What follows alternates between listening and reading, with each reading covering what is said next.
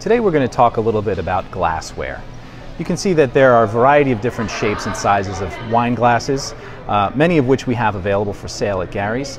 And the shape of the glass actually does have an effect on the flavor and aroma of the wine. For example, for sparkling wines, the traditional very narrow shaped glass helps to preserve the bubbles. The white wine and rosés in a slightly larger but still rather narrow glass can help to preserve the fresh aromatics and the bright acidity of those wines.